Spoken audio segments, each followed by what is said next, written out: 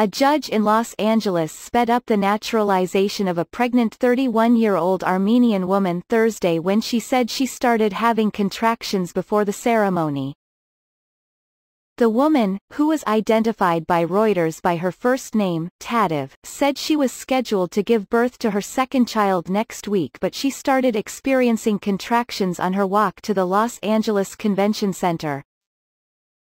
Not to be deterred, she refused to leave until U.S. District Court Judge Cormac Carney swore her in as a citizen.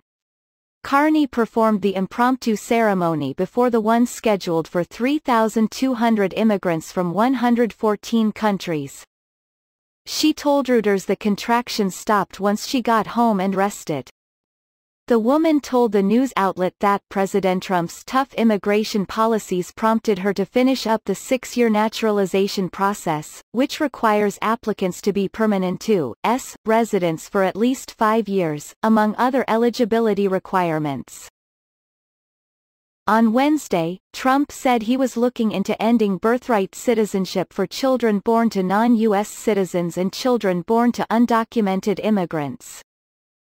"I sped up this process because of the fact of the current president, because the immigration laws are under attack," said Tatev, a former California high school history teacher.